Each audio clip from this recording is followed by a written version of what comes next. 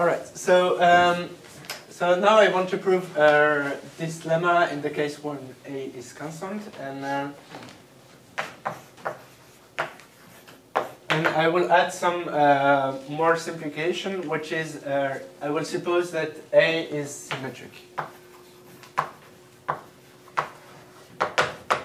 So meaning that A alpha beta is equal to A beta alpha for any alpha and beta.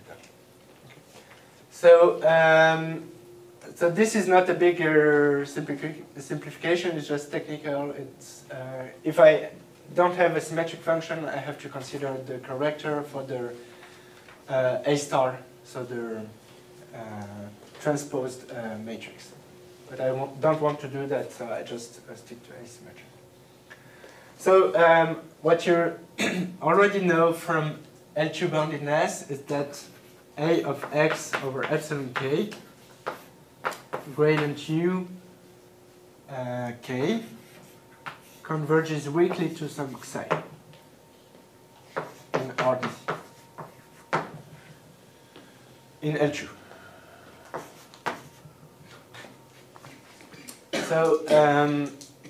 So the goal of the proof is to identify this psi and to show that it's equal to A bar gradient U bar. So so I will so the method of proof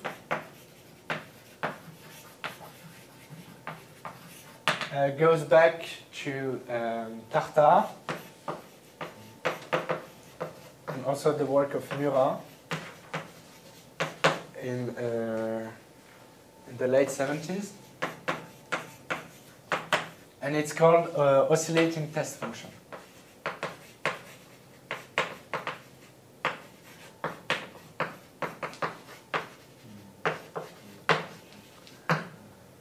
So the idea is to take a function, test function, not phi, but a test function which is oscillating and which in some sense mimics the behavior of the solution. So instead of taking, so I fix a beta in one D, and I want to identify psi beta, so the beta component of psi, which is a vector in R. And the test function I take is phi of x times x beta, so this is a function, plus epsilon k beta x over x. So I have a compactly supported infinity function phi, compactly supported in V01,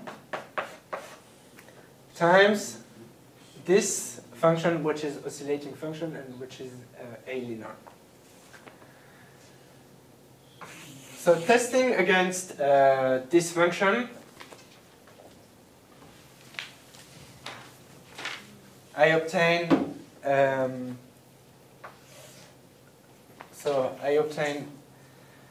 the integral over B01 of Ax over epsilon k, gradient UK, gradient phi times x beta plus epsilon k. So this is epsilon k. K beta x over epsilon k. Okay, so this, so I test against this test function, and this is when I integrate by parts, and this is when the gradient falls on phi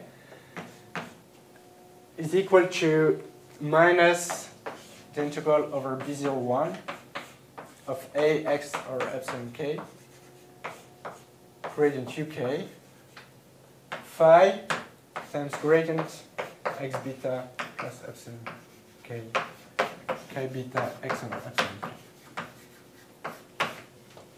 So phi is the element of C infinity and compact, which means topologically closed area or closed contour, which means topologically speaking, if we don't think about specific metrics, basically the periodic. Yeah, there is no question of periodicity here and topology. So it just compactly supported. It means that the support of phi is contained in the Bldg 1. So here I have the left-hand side and the right-hand side, and I will pass to the limit in the left-hand side and in the right-hand side. So in the left-hand side, it's actually quite easy to pass to the limit because here I have that this converges to xi weakly, and this converges strongly to x beta. Because the epsilon k beta goes strongly to 0 because of the epsilon k. So this goes strongly to 0, and this goes weakly to xi. So I can pass to the limit, and I get that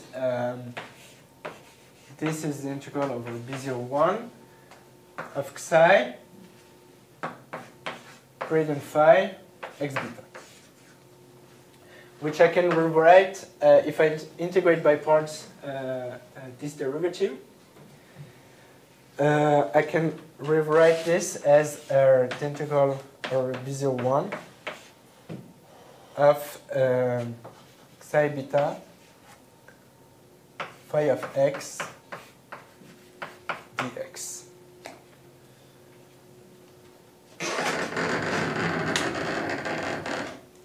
I guess there is a minus sign. Yeah.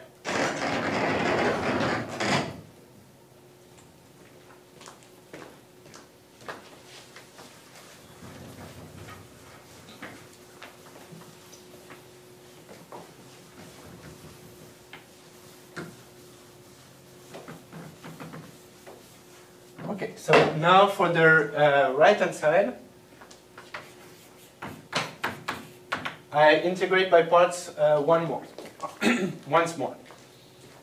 And so I will first put the A on the gradient. So this is where I use symmetry. And I integrate by parts once more. And this is where I want to use that this function is A harmonic, is a solution of the equation. So we'll get that the right-hand side is equal to, so plus UK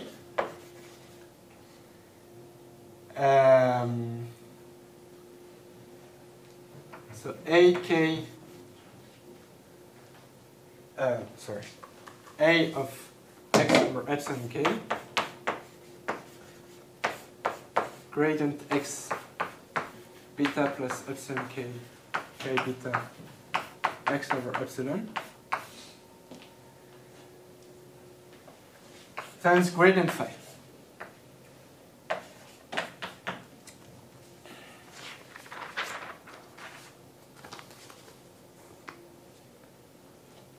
And this now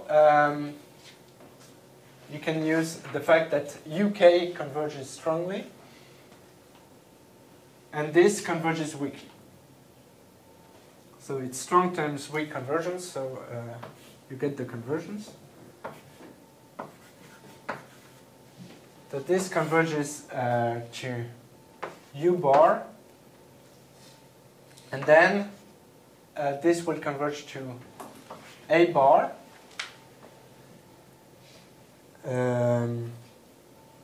So dot beta, meaning that this is their beta colon of A bar times gradient phi. And now if I integrate by parts once again, so I got the, I'm a little bit confused with the sign, but I guess here I get a minus. Yeah, so I get a minus the integral over B01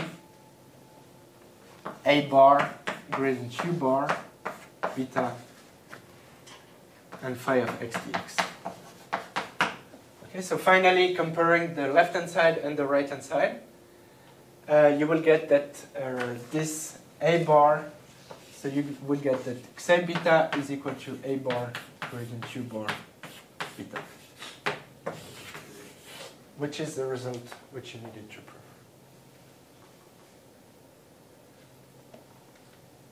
So this idea of oscillating test function is quite beautiful, and you see that you get the result immediately. There is another way. If I had the AK instead of the just fixed A, I would need to use diff curl type lemmas. So you can also take advantage of a diff curl type structure. But here, in this case, in the case when A is fixed, there is no need for such a tool. All right. So now I'm ready to state the result about the uniform estimate. So the theorem, which goes back to the work of Avellaneda and Lin in '87, and which is their uniform Lipschitz estimate.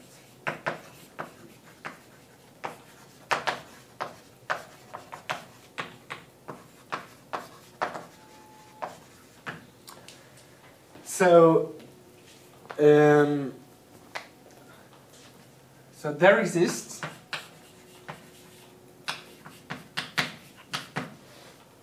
a constant C, which depends on dimension, lambda, L, and M. So I will tell you in a minute what is M. Such that for all A in this A per lambda L, so now I will, in addition, assume that A is Hölder continuous. And this is just in order to have a result up to the scales smaller than epsilon. So I will just state it in the result, but I will focus on scales bigger than epsilon. But in order to state a result about the whole Lipschitz estimate, I need some smoothness about A. So we'll assume that A is C0 mu. So actually, constant will also depend on mu. So Hölder continuous with exponent mu. And I will assume that the Hölder semi-norm of A is smaller than M. So M is the constant appearing here. Then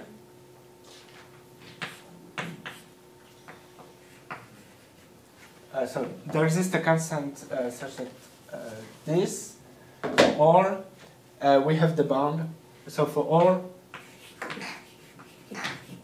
solution U epsilon 2. So do I still have the equation? So I will denote this equation, let's say, by star. So to the elliptic equation star, we have that gradient of U epsilon in L infinity of the smaller ball is controlled by C times U epsilon in L2 of the bigger ball. So I have a control of the Lipschitz norm of U epsilon by in the smaller ball by the L2 norm of U epsilon in a bigger ball. And this is uniform in epsilon. So so for all epsilon,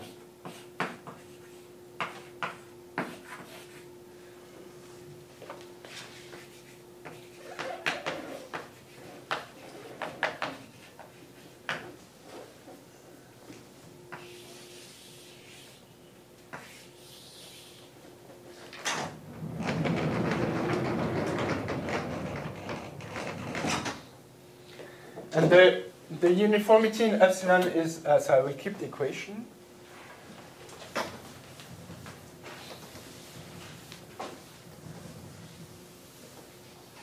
So the uniformity in epsilon is not at all trivial, because it's if you apply the classical regularity theory, involves some regularity of the coefficients. So the constant, if you apply classical regularity theory, involves this. So will involve a of x over epsilon in C0 mu, for example. So you will get powers of epsilon coming out if you apply classical regularity theory. So this is really a consequence of homogenization. It will not hold for arbitrary functions, or arbitrary coefficients A. So let me just sketch the proof before doing it precisely. So the sketch of proof goes as follows. So there are three steps. So the first step is the improvement of flatness.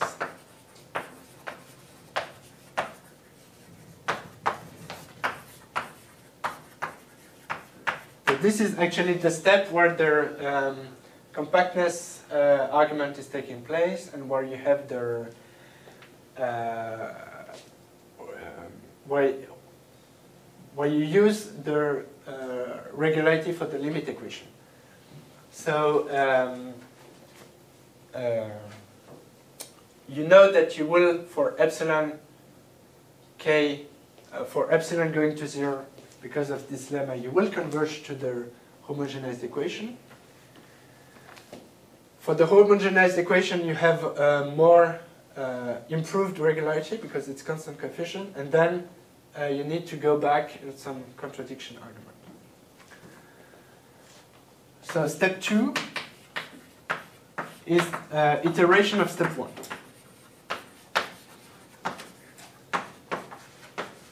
So in step 1, you get an estimate uniform in epsilon, but only at some intermediate scale. So let's say 0, 1/2. You will get an estimate at some scale theta, some intermediate scale theta, but uniform in epsilon. In the second step, you need to reiterate this estimate in order to get the estimate at some scale theta 2, theta 3, etc., etc. In order to get it at all scale rho between epsilon and 1/2. So the limit, so the smaller scale for which you will be able to prove some estimate uniform epsilon will be epsilon. So we'll see why in the proof. And step 3, so you iterate down to scale epsilon. And step 3 is finally below scale epsilon, you apply a classical regularity. So this is the blow-up step.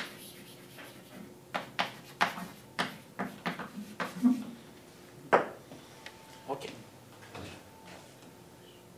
So one key tool in order to prove this Hölder type estimate, Schroeder type estimate.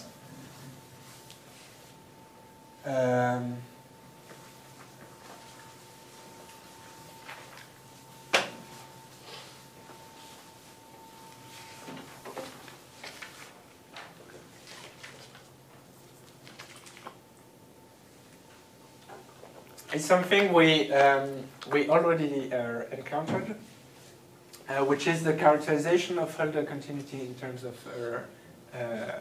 integrals. We saw this in the first lecture with Widman's whole theorem trick, where it was used. Now I will state the precise result, which we'll use. So it's there. I think it's mainly due to Campanato.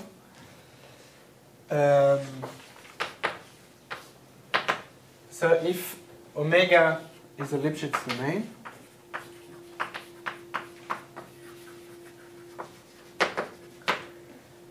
then for all alpha in 0, 1, so up to 1, C0 alpha is equivalent to L2 lambda. So with lambda is equal to d plus 2 alpha. So this belongs to d plus 2. And L2, so this curly L2 lambda of omega is equal to the set of functions which are L2 on omega. And so that the following semi-norm is bounded. So the supremum over all points x0 in omega, rho bigger than 0, of rho minus lambda, omega intersected with bx0 rho, of the oscillation. So the difference between u and u x0 rho square. So the u x0 rho, because we deal all the time with means, we have several notations for means. So one notation is int bar for the mean. Another notation is u between brackets. So u x0 rho means the mean of u over px0 rho. Okay. So so I'm comparing the norm, the u to its mean on this board. And this here is also 1 over rho 2 alpha int bar over omega intersected with b0 bx0 rho. Up to a constant dependent on the omega in dimension of u minus ux0.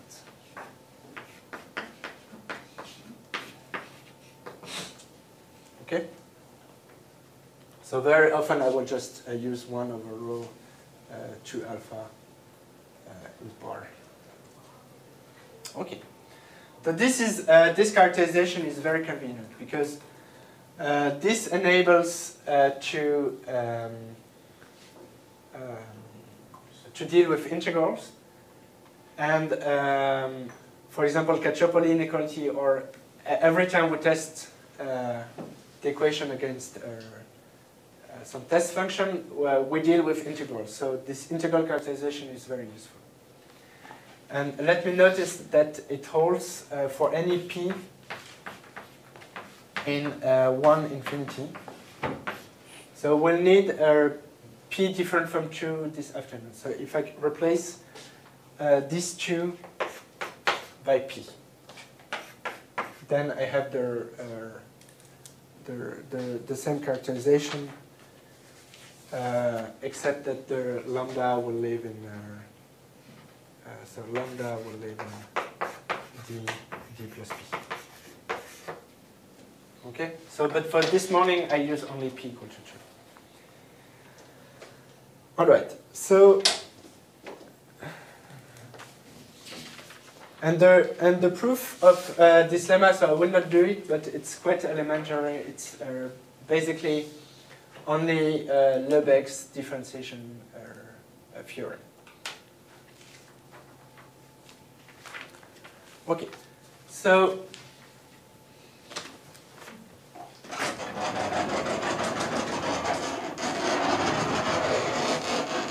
any questions so far? Before I enter the details of the proof of the Lipschitz estimate.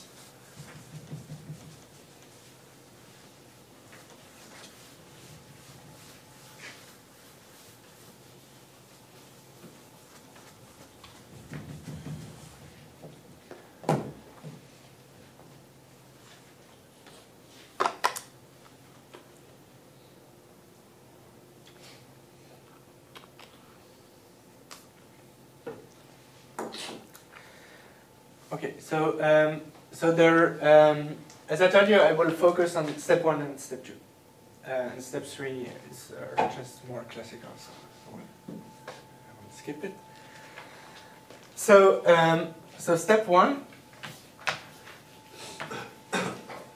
the main lemma is about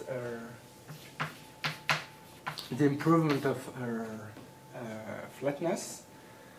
So I'm given an alpha in 0, 1. There exists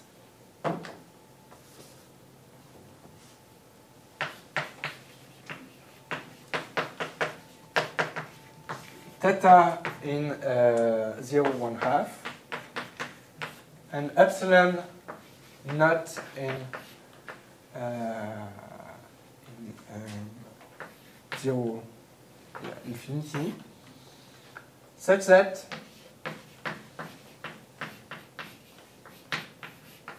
for all A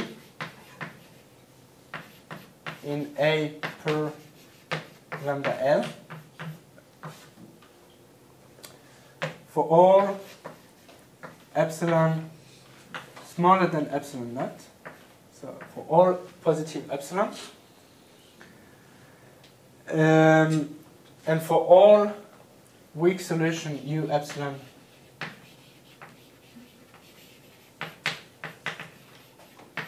to star, so the equation with oscillating coefficients. If the mean of U epsilon square on B01 is bounded by 1, so I take a family of solutions and I assume some compactness on this family of solutions. Then, so the mean over B0 theta of U epsilon, and now I want to prove C1 alpha improved regularity. So to prove C1 alpha regularity, I will compare U epsilon to a polynomial. And I'm not comparing to a real polynomial, but to this linear function, but I'm comparing to this A linear function. So U epsilon minus U epsilon theta minus gradient U epsilon theta x plus epsilon k x over epsilon squared. So this will be smaller than theta 2 plus 2 alpha.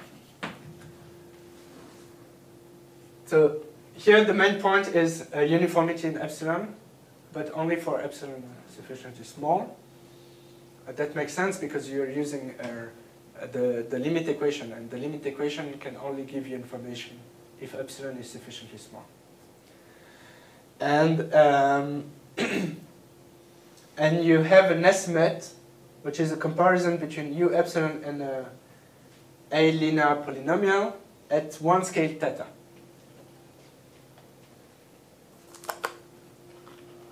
So, so I will prove this this lemma.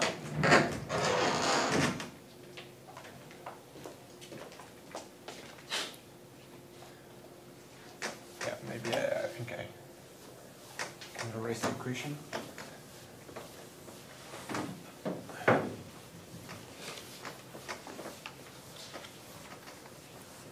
So there. So the first step in the proof. So step 1 in the proof is to fix theta and alpha. So to fix theta and alpha, you need to look at the limit equation. So what is the limit equation? So we know that will converge to some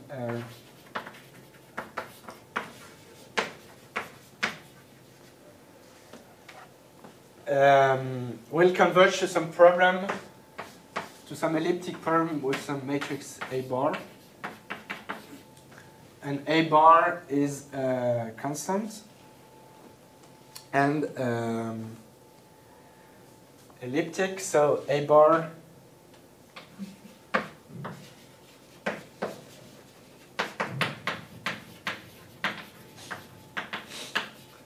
and bounded by L.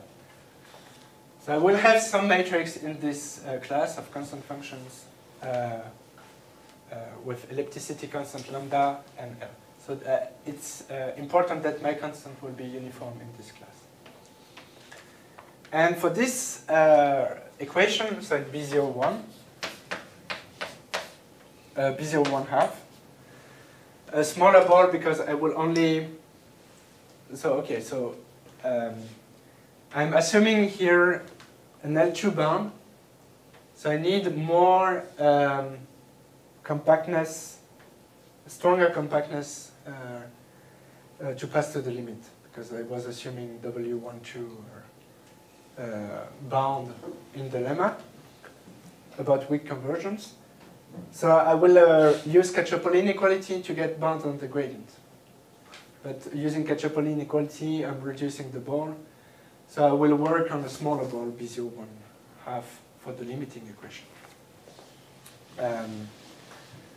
But once I have the bound via Cacciopoli on the gradient, I can use a Relish compactness argument and get compactness in L2 of U epsilon.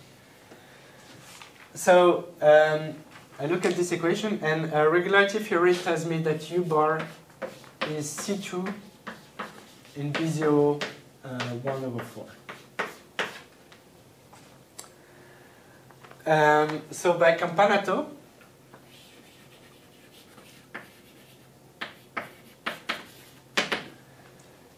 I know that, so okay, so U bar is C2 means that gradient U bar is C1.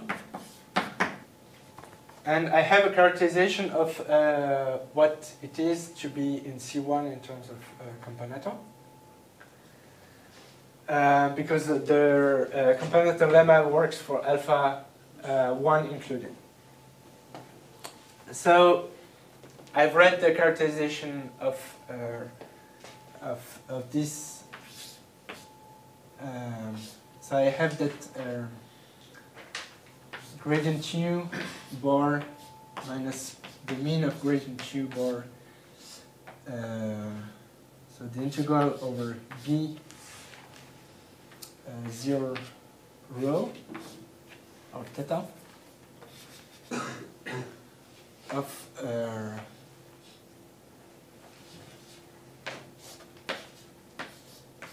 but this I know is smaller than theta, a constant times theta squared. This I know from Campanato. And for simplicity, I will center all my balls at 0. Okay, so another comment is here I want to prove Lipschitz regularity in the whole ball, but for simplicity I center all my balls in 0. And you can do the same arguments I will do here by centering the ball at the balls at another point in B012, and do exactly the same arguments to get this Lipschitz estimate at other points. But I will focus on getting this Lipschitz estimate at the point 0 only. But the difficulty is the same, so I'm not hiding something, just technical. So this I know from Campanato. But now I can use Poincaré's inequality to get that, so I will get, so on the left hand side I will get u epsilon, so u bar x minus u bar theta minus gradient u bar theta dot x square b0 theta. And now, since I'm using Poincaré's inequality, I have a constant here which depends on theta, so I have a theta squared, and here I have 2 plus 2. So this constant C, now I will choose, so I will take alpha strictly smaller than 2, and I will choose theta sufficiently small so that C times theta 2 plus 2 is strictly smaller than theta 2 plus 2 alpha.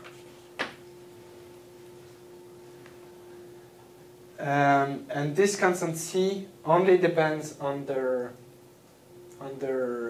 lambda and on the L. Okay, so in the end, the theta will depend on the lambda and the L.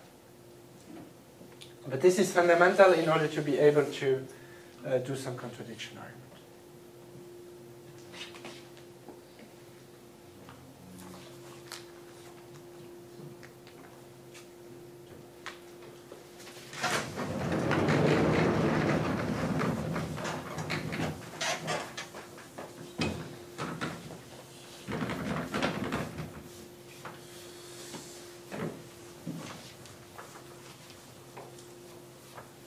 Alpha is less than 2. If alpha is 0 point something, it doesn't hold this inequality. Yeah, alpha is strictly less than 2, but in the end you will get here the same alpha here. But this is a C1 alpha improved estimate.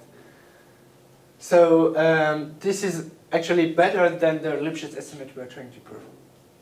So the idea is that on these large scales, you will get actually better than the Lipschitz bound, but you will get a C1 alpha bound. So the second step of the proof is the contradiction step.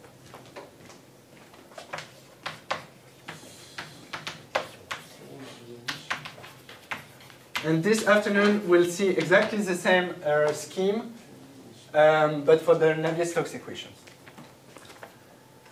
So, so for the proof by contradiction, you assume that there exists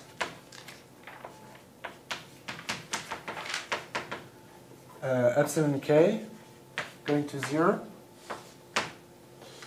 A sequence of AK matrices in A per L lambda, and a sequence of solutions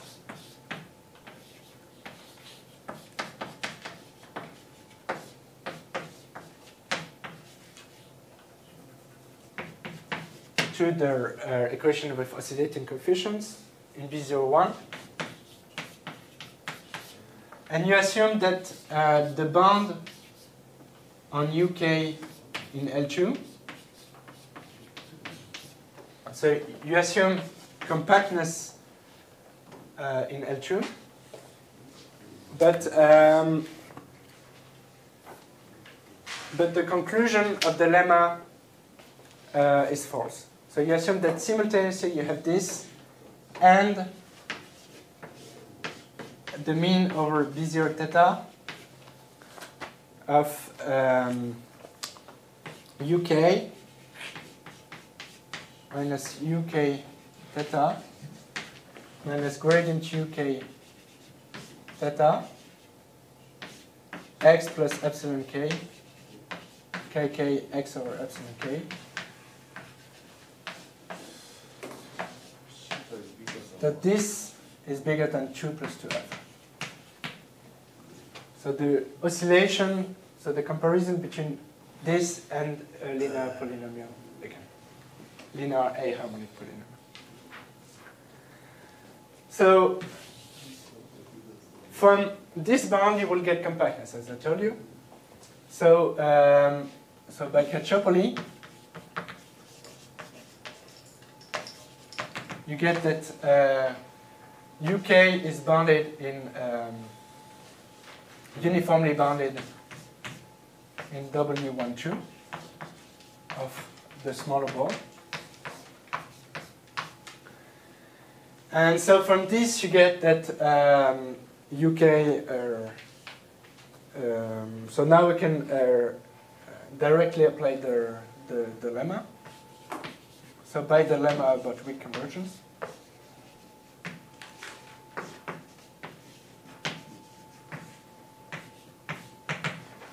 You have that UK is converging strongly to U bar in L2 of B0 and gradient UK is convergent weakly to gradient U bar in L2 B0 and moreover U bar solves the homogenized equation.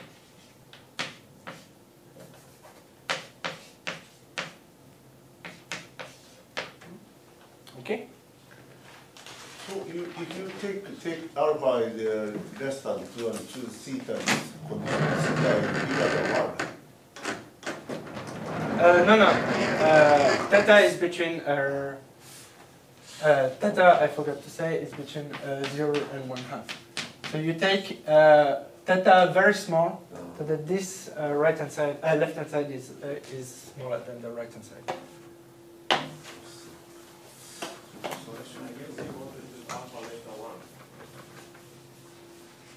I'm sorry? Sorry. What did I say? No, I was meaning less than 1. Yeah, sure. Thank you. I was confused because of the 2 here. And, okay. Yeah, so it's alpha less than 1. Okay? Sorry for that mistake. Thank you for noticing.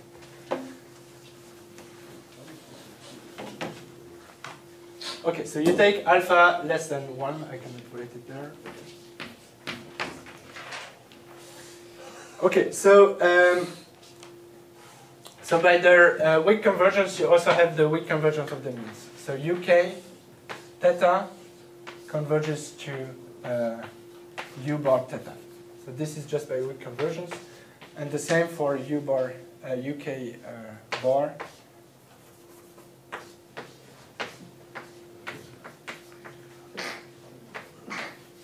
Okay, and you also have that this term here converges strongly in L2 to 0 because of the epsilon k again, and since the corrector is bounded. So epsilon k, kk, this goes again strongly to 0 in L2. And in this way, you can pass to the limit in this inequality, and you obtain that theta 2 alpha, 2 plus 2 alpha, is bigger than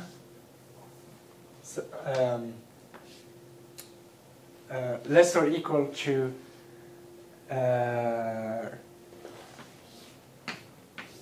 so I pass to the limit here, and I get that this is less or equal to U bar x minus U bar theta minus gradient U bar theta dot x square B0 theta plus O of 1, small o of 1. But this I know is contradicts, so contradicts, because this we know is smaller than theta 4, basically, c times theta 4, so contradicts the fact that contradicts the choice of theta. because you get here theta 2 plus 2 alpha is smaller or equal to c theta 4. So by our choice of theta, this is not possible. And this concludes the proof. So it's actually very simple once everything is set up correctly.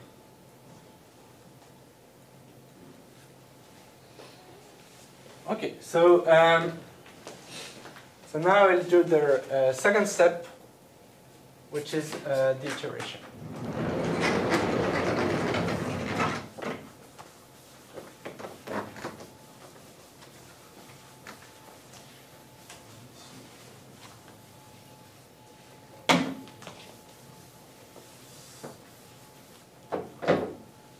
So step 2 of the proof of the Lipschitz estimate.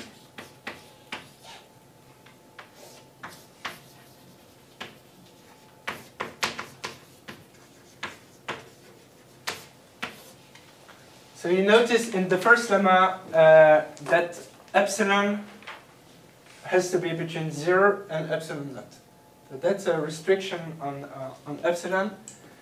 And when we will reiterate, this restriction will appear again. And that, in the end, will limit the scales on which we can prove our uniformity. So I let alpha, theta, and epsilon naught be given by the lemma above.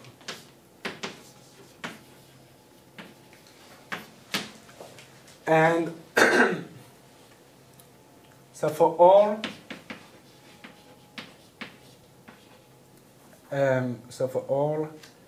A in A per of L lambda, for all weak solution 2 star, U bar epsilon square. So the mean, again, bounded by 1. So I take a family of solution which has some compactness properties, implies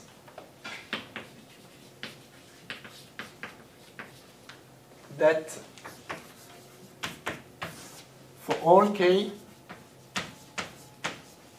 in n, k bigger than 1, there exists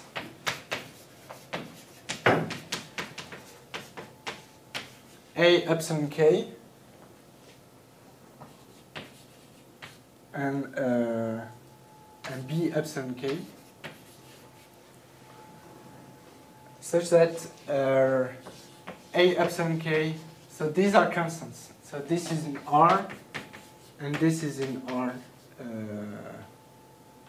This is in R, and this is in RD. So A epsilon k and B epsilon k are bounded by theta minus d over 2,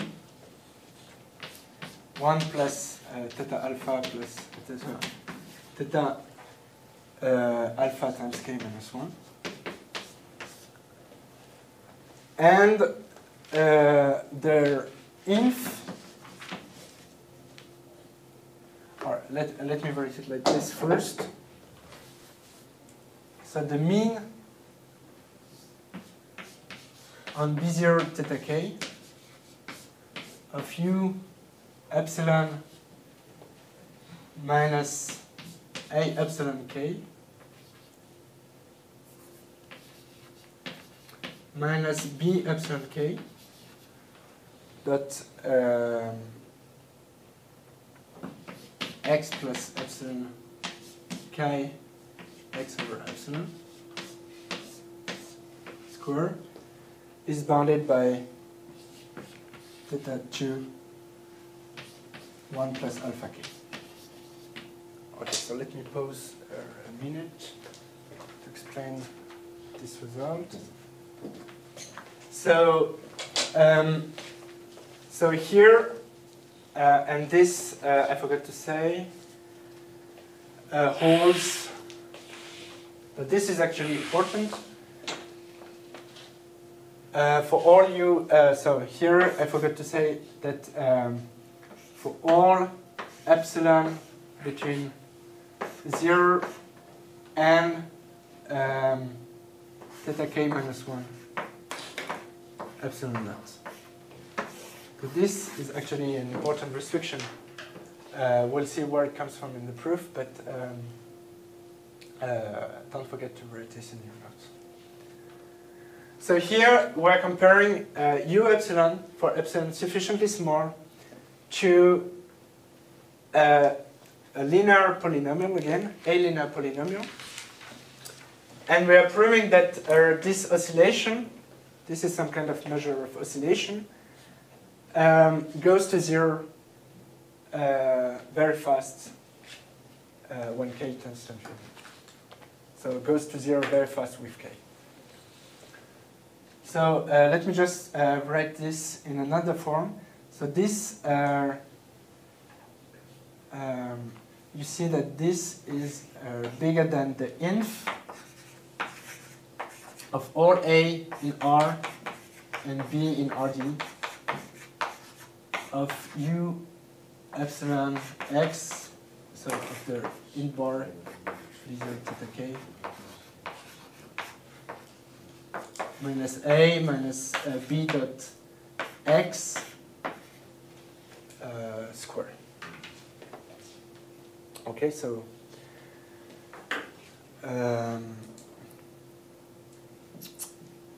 if you don't like the A epsilon k and B epsilon k. So the iteration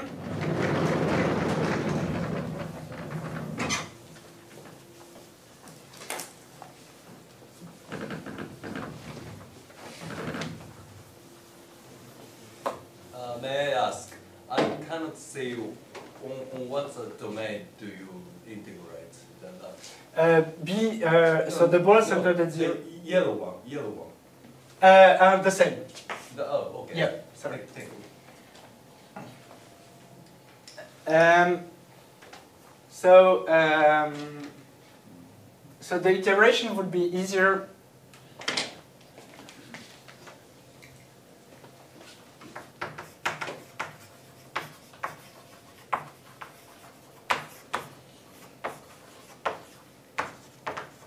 If there was not, if no correction k, kappa, okay. So it would be easier, and in that case we would have A epsilon k is equal to the mean of U epsilon on the ball of radius theta k, and B epsilon k would be the mean of gradient U epsilon on the ball of radius theta k. Okay? But here, since we have the chi, there is some correction, and this bound here is very important if you want to actually use this result in the end to get the Lipschitz estimate. Because to get the Lipschitz estimate, you will compare U epsilon to constants and put this on the right hand side, and you have to estimate this right hand side. So you need a bound on B epsilon k.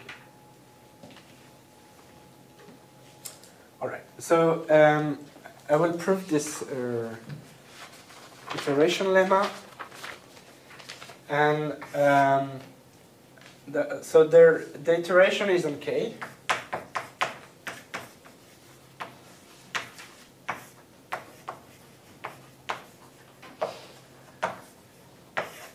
And so for k equal to 1, it's simply lemma 1, or lemma of step 1. And you notice that you can estimate the mean of U epsilon theta by just applying Hölder inequality. This will be theta minus d over 2. Theta minus d over 2 times the b0 theta of U epsilon square. 1 half. So this just bounded by this, basically.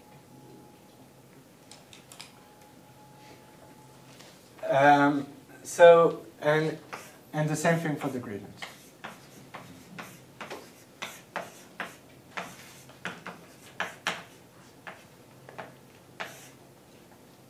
So this is bounded by 1, but for the gradient you will get some constant. Okay, so this theta minus d/2 is the one appearing here. And we'll use that for recursively also. So for k bigger than 1, we'll consider, so we'll start from this, or this bound. So we'll assume the bound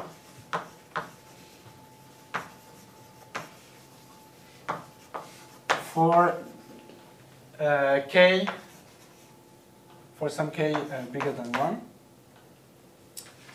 And we'll prove it, or for, let's say, k minus 1 bigger than 1. And we'll prove it for k.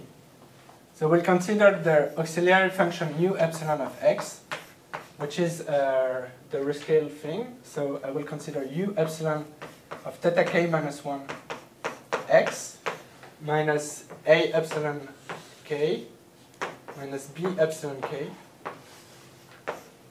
theta k minus 1 plus epsilon chi theta k minus 1 over epsilon x square, over theta 1 plus alpha k.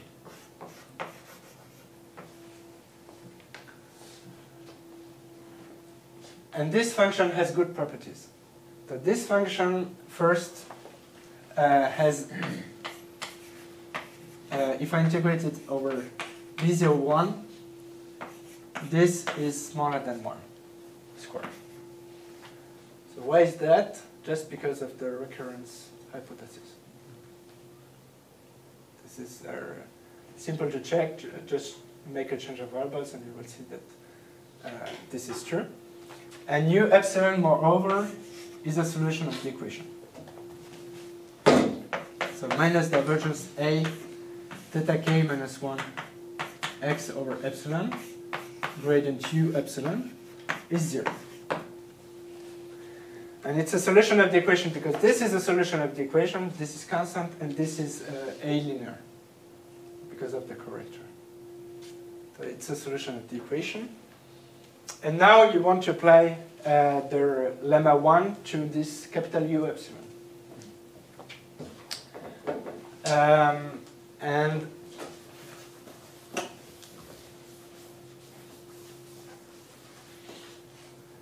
so if you apply lemma 1 to this capital U epsilon, you get that for epsilon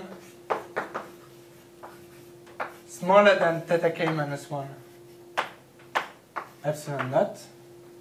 So why is that? Because this is like, if you want your new epsilon tilde, the scale at which you have the oscillations.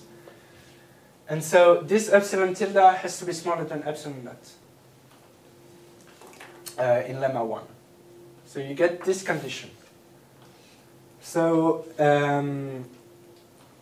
so you apply the regularity theory, the first lemma, and you get that 2 plus 2 alpha is bigger than the mean over b0 theta of u epsilon minus all their quantities for u epsilon, which I don't write again, but and this is equal to 1 over theta 2 plus 2 alpha k minus 1 times the mean over b0 theta k of u epsilon of x minus a epsilon of k minus b epsilon of k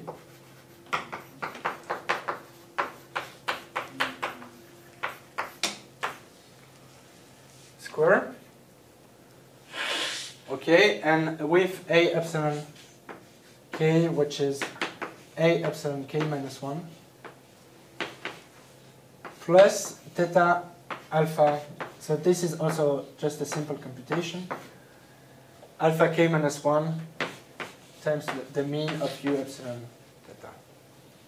And the same thing for b epsilon k.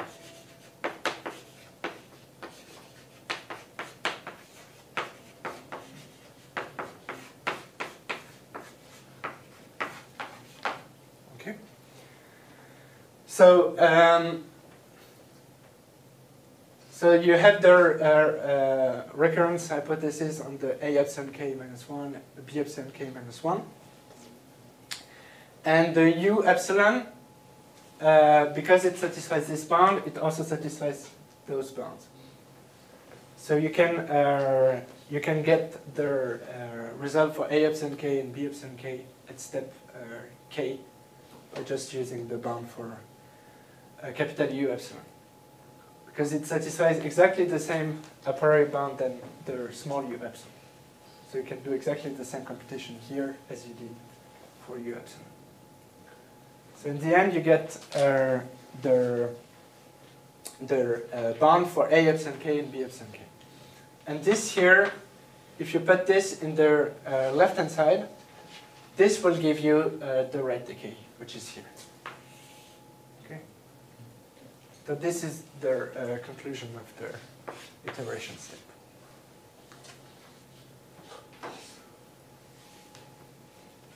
So, I mean, there are some computations I'm hiding, but their essential idea is here.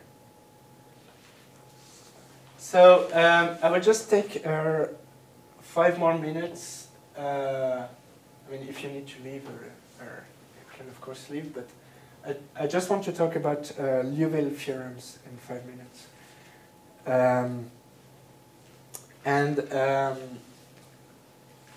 So it's quite clear how this now, how the Lipschitz estimate is a consequence of this improved C1 alpha estimate. Because here we got the estimate for all scales between epsilon and 1/2. Because of the restriction here, we have theta k minus 1, which is to think about the scales rule at which you can prove an estimate, which is bounded by epsilon over epsilon naught. Okay, from below. Because of this. And so it's clear from this that the scales for which you can prove this improved bounds are the scales between epsilon and 1/2. And below that, because if you want the whole Lipschitz estimate, you need to estimate below this scale epsilon, you will apply classical regularity. So that's what I meant with improved regularity taking place on scales epsilon to 1/2. And okay, and actually this improved regularity now is the key tool for getting Liouville estimates.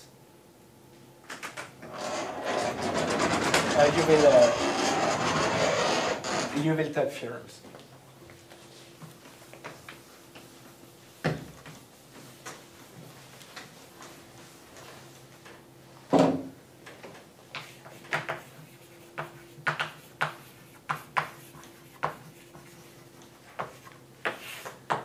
So I'm considering now the equation in the whole of OD.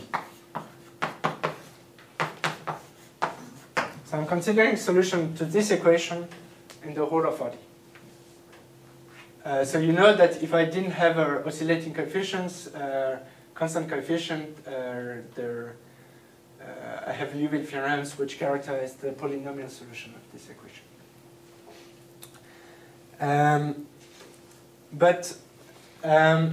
It's so looking at this equation in a big ball. So looking at this equation in B0 R for some large R is somehow equivalent to asking the question about uniform estimate for small epsilon.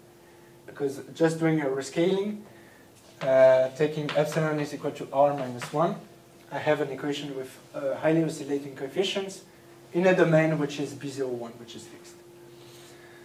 So this is the key insight of how to use this estimate uniform in epsilon. So now I take in RD.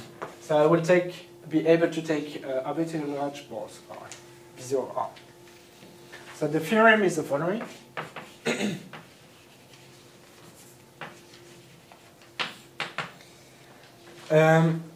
So if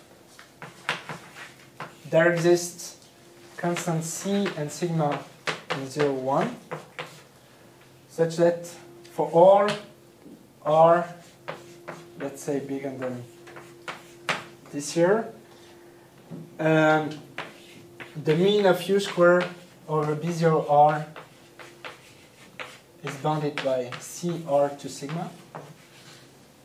So if I have a bound on the growth of U squared for sufficiently large R, then there exists A in R such that U of Y is equal to A for all Y in R. So U is constant.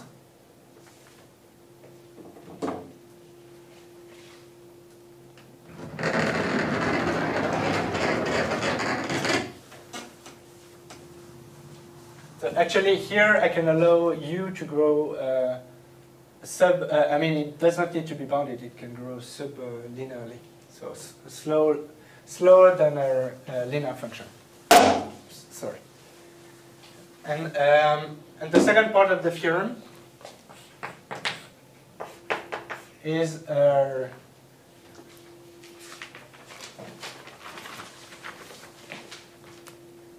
if there exists C and sigma again in 0, 1, so C is bigger than 0 and sigma is in 0, 1, such that for all R bigger than 1000, the mean of U squared over B0R is smaller than R2 plus 2 sigma. So I'm assuming that the growth of U is, can be linear but also sub-quadratic. And in that case, then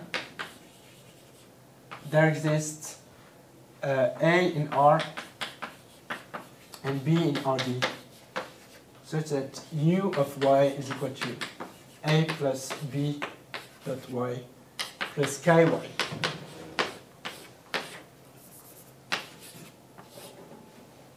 For all Y in R. So this characterizes the solutions to this equation which grows sub-quadratically at infinity. And this tells me also the remark I made at the beginning of the lectures, that the constant and their A linear functions are the building blocks of regularity theory. So to prove this, I will just write one estimate, and I will let you think about how this estimate enables to prove the claim. So, I'm looking at the solution of AY gradient U in B0R. Okay, for large R. And then there exists a constant C depending on dimension lambda L alpha, such that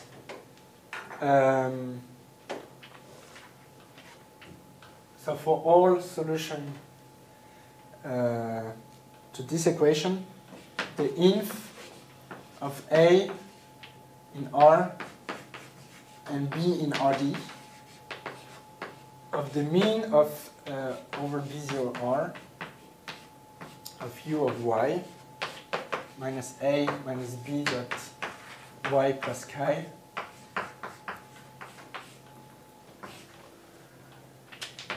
this is bounded by C times R over capital R 2 plus 2 alpha. B0 R.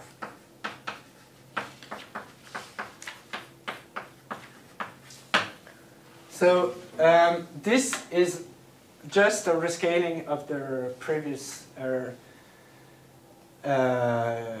estimate. So this holds for any R between 1 and R over 3. So this is just a rescaling of the previous estimate of lemma 2. And once you have this estimate, then you can use the growth of this integral here by assumption, and let R, capital R, go to infinity, and get the result. Okay, so I conclude the proof here, and I stop this lecture here. So this afternoon I will talk about fluid mechanics and Navier-Stokes equation in 3 dimensions. Thank you.